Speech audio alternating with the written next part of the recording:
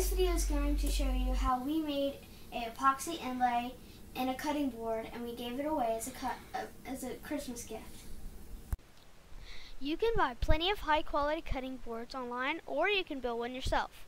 We built an ingrain cutting board using the plans from the Wood Whisperer. We will put a link to the plans for his cutting board in the description below. You can download vector art from the internet to create your inlay picture, or you can freehand it yourself. Once you have the image created as an SVG file, import the file into easel. If your inlay will be the same width as the width of your bit, simply do an on-path outline of about 3/16 of an inch deep. If it is not the same width, use a pocket operation. If the edges of your cutting board are round, or if you don't have a good corner to zero off of, consider moving the center of your image to 0, coordinate in the lower left. This way, you can zero your machine to the center of your cutting board and have it cut from there. The linked easel project I'm using has my art centered at 0, like this.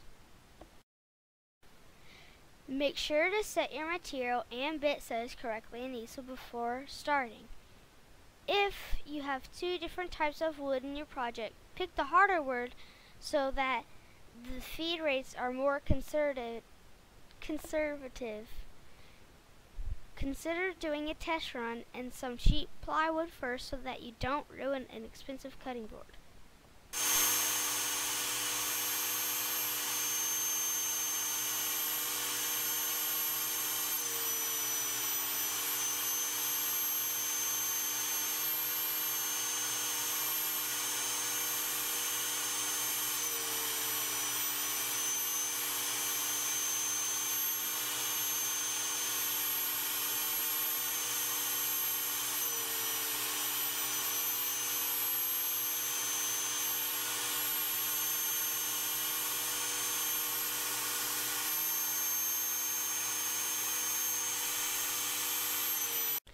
Go ahead and colorize your epoxy. Use dyes, powders, or even acrylic paint, like we did. We used a food-safe epoxy called art resin. Remember to mix very thoroughly. Then use an industrial syringe to fill in the inlay with epoxy, and then let it cure for 24 hours. Sanding, and more sanding. My dad spent lots of time sanding the stuff in the garage, but he tells me good things takes time, so I think it was worth it. And now for some epoxy tips and tricks. One of the first things I did, I'm doing some epoxy inlays in a cutting board, and it's an ingrain cutting board. There's lots of different woods. So I had some scrap material left over. I went ahead and cut different slots and shapes, and I tried some experiments with different pigmentation in the epoxy, different amounts of hardener and resin. I tried different finishes on the cutting board so to make it easier to sand the epoxy away. And so what I want to share with you is what I found to be the sort of the best scenario at this point. I'll start with the finish. So one thing that I learned, I'm not sure how much this helps, but in my head it makes sense, is I went ahead and sealed the wood with a spray lacquer first, and then after it was sealed I took some just some Minwax paste finishing wax and went ahead and finished that over here, and that just gives the wood a little bit more seal so that when the epoxy fills in the holes that you mill out, the surface part that you're going to be sanding down will be sealed a little bit more, and the epoxy won't be sticking to that as much and won't be biting into the wood as much.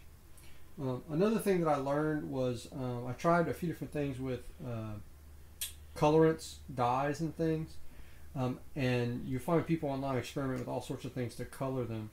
I'm using this epoxy right here. It's called art resin. It's great stuff. It dries very, very clear. It's made a lot. Most people use it on pictures and arts and things like that. What I found was that you can use just a few drops of like acrylic paints. You don't need much. You need very little. So like little acrylic art paint sets. I did buy some expensive colorants specifically for crafting resin, casting craft resin, opaque colorants. But I had already done all my tests with these acrylic versions, and since I want to make sure it comes out the same way my test came out, I'm not going to use these. I'm going to use the. But you can do this too. This is just more expensive. But I found just a few drops of an acrylic paint inside the epoxy mixture goes a long way, and the colors come out just fine. Okay, a couple of things about tools that I've found are useful. One is when you go to mix, I've found with this art resin, after playing with all different types of mixtures, going back to the instructions, they say it's very important that the parts of resin and hardener be exactly equal, 50-50. And after experimenting, I found that to be exactly true. If you get any deviation across from one-to-one mixture, it doesn't cure correctly, and it gets sticky and things. So that means that you need to be able to measure stuff accurately. So a couple things that I found. One is that these little plastic condiment containers are really good for measuring out. You can kind of measure by level. Also, you can put stuff in, and I'll talk about these in a second, but you can easily extract stuff out of them. And they're just handy because you can pour with them. They're nice. You can also use like plastic cups. I would take a plastic cup and cut it shorter, so they're just like the bottom off of it. That works pretty well too if you got a lot of plastic cups hanging around. But if you're looking to get a few things, these little small plastic condiment containers work really well. The next thing that I'll say is if you're going to be putting these into some CNC inlays, having an industrial syringe like this is a 20 milliliter syringe.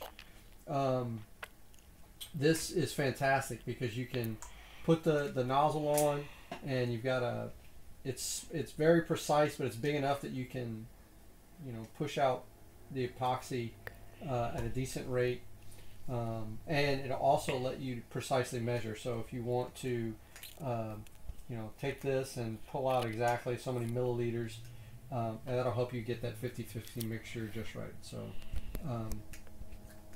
some nice containers to put your stuff in, and these industrial syringes I would say are something that if you're going to be doing this, go ahead and invest in. Okay, so first tip is besides the tools is make sure you have some loose paper towels already torn off the roll, because inevitably there'll be drips and things and you won't have time or enough hands to get them off the roll, so have some of those already done there.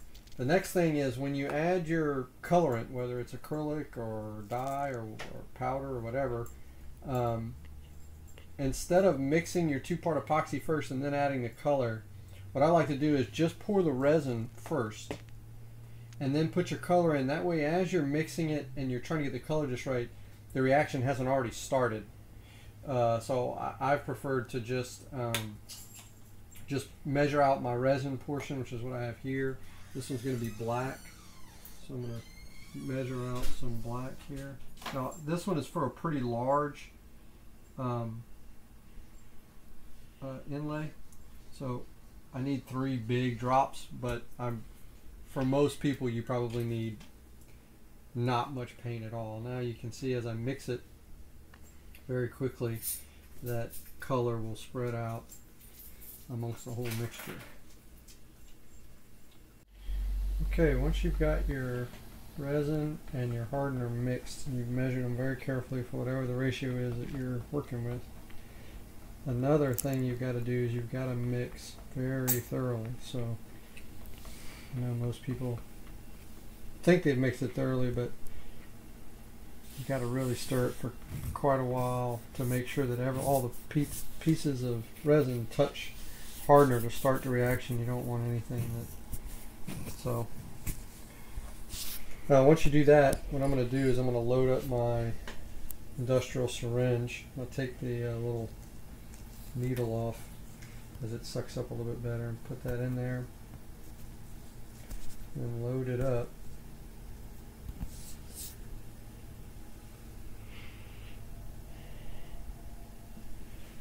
like that. And I'm going to take a towel, wipe off the excess so I don't drip all over my workpiece. Like that.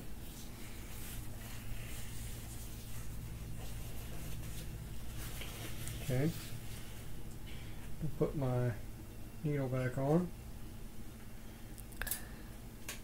Now that I've got sort of a precision applicator, I'm going to start loading this into my CNC channel. I've got two colors, so they got the outside is going to be in black, so I'm just going to go once around with a slow speed.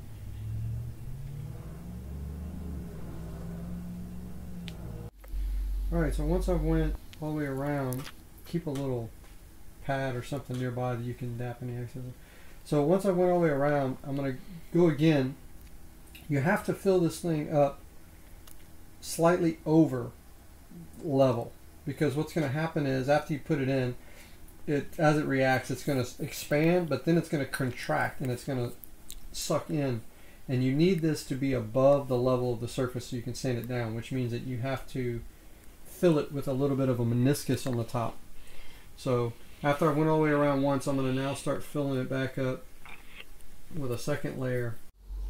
So these are a few other inlay projects that I did. I updated my, these are the finished cutting boards, oops, upside down, which came out pretty nice.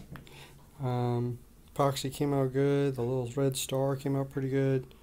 I was happy with that. And I also upgraded the poker card box project that I'd done a while back to add in, I don't know if you can see that, but there's a clear epoxy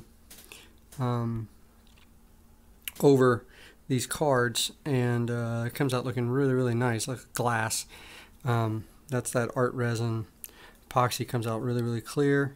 So I made a couple of those poker card projects, just upgraded them a bit. I changed a few things on this project. I added barrel hinges this time. I took more out of the material and less out the bottom so that the weight would be more even, a few things like that. But overall, I think it came out pretty good.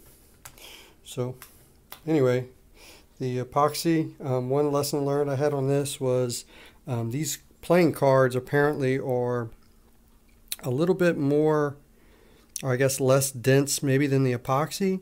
So over time they would float up to the top, and I had to keep pushing them down very gently and letting the epoxy set. And luckily I got it to push down just before it cured tight.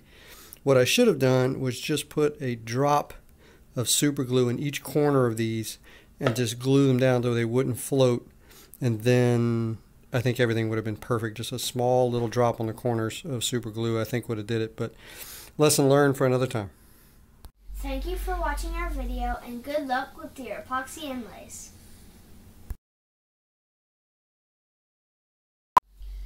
This is showing how this video is showing that we did a cutting board with the epoxy inlay. This video is showing how we did. This is a video for. This video is going to show you how to make. No, that's not it.